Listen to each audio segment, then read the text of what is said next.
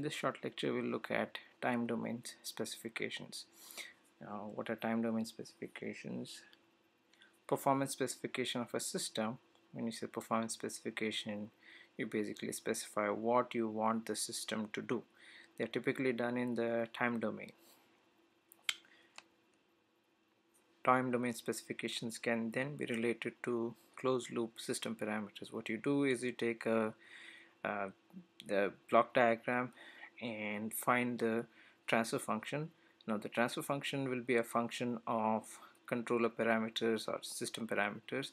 You can relate those system parameters to the specifications. Now based on the specifications, you find values for the system parameters. That is essentially controller design. Now it turns out that if you have a closed loop system transfer function that is second order without zeros, then there are analytical relationships between system parameters and time domain specifications.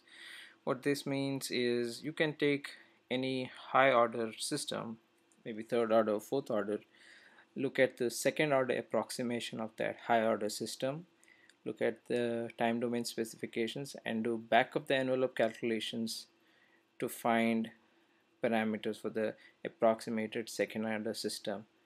And then you can go back to a tool like MATLAB and then do the complete controller design for the higher order system. So you do step by step, the controller design step by step. Now that's why it's very important to understand second order systems. So in this lecture, we'll understand the relationship between time domain specification and a generic closed loop system that is second order without zeros. Now there are a couple of system responses of interest. And the first one is impulse response, is the time history of the system's output when the input is a unit impulse and all initial conditions are zero. I think we also talked about the impulse response of a system being its transfer function. That's one of the ways of experimentally finding out system transfer function. Step response is the most important as far as this course is concerned, and we'll spend a lot of time on this, is the time history of the system's output when the input is a unit step and all initial conditions are zero. And also there is the ramp response. Equivalently, the input is a unit ramp and all initial conditions are zero. Now the difference between step response and ramp response is in the accuracy of following the input signal. So typically what you'll do is you'll take a trajectory, that is the input signal, and either divide it up into steps or equivalent ramps. Ramps have higher accuracy compared to step. Now this is a typical second order system with no zeros step response, unit step response. So here we have the magnitude of the unit step, of course at 1, the red line. This is the final value here, 3. As you can see, this step response settles at 3. Now you can talk about various specifications, how fast this signal moves, what is the time for the signal to settle down, what is the overshoot, so on and so forth. So let's look at this formally. So you have something called a rise time. Rise time is the time taken by the output to go from 10% of the final value to 90% of the final value. The peak time is the time taken by the output to hit its first peak or maximum value. The settling time usually is given by n% settling time, is the time taken for the system output to go within an n% band around the final value, stay there.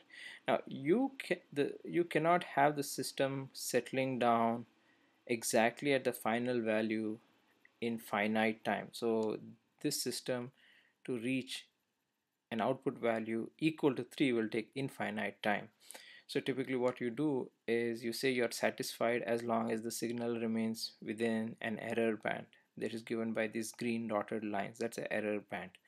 So then you find out what's the time taken for the output signal to first enter this error band and remain there. In this case it's right here, which is 1.05 seconds or something like that. So that's the settling time. Overshoot is the maximum over the value over the final value given by m. Typically it's given as a percentage of the final value and it's called percentage overshoot. And of course there's the steady state error, is the difference between the output and the input at t equal to infinity. So let's look at the transfer function for the second order system. As we've seen before, transfer function is given by g of s equal to kdc times omega n squared divided by s squared plus 2 zeta omega n s plus omega n squared. There are no zeros here, just two poles and various parameters. KDC is the DC gain, omega n is the undamped natural frequency, zeta is the damping constant. Now we'll look at the underdamped case and of course the stable case. So zeta is between 0 and 1. When zeta is between 0 and 1, this equation here, the characteristic equation here, has complex roots, and those complex roots are given by minus zeta omega n plus or minus I times omega n times root of 1 minus zeta squared. You can plot these in the complex plane. The x-axis is the real axis, the y-axis the imaginary axis, and these two roots, s1 is going to be here, that's with a plus sign, and s2 here, this one is going to be here, that is with the minus sign.